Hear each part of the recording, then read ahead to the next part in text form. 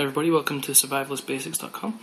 Today I'm just going to go over quickly this little thing I bought. It's two collapsible cups. These are them here, you can see they're pretty small. It's something maybe you could throw in a bug out bag or something like that. The bottom just pops off. And you extend the cup up. So it's a collapsible cup, just like that.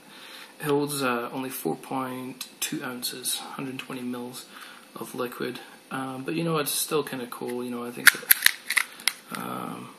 it wasn't very expensive. It was like $3, maybe a little less. But as I say, you can use it for collecting rainwater or something if you're out and stuck. There you go, collapsible drinking cup, and it's from a company called Lifeline. So there you go. Have a good day.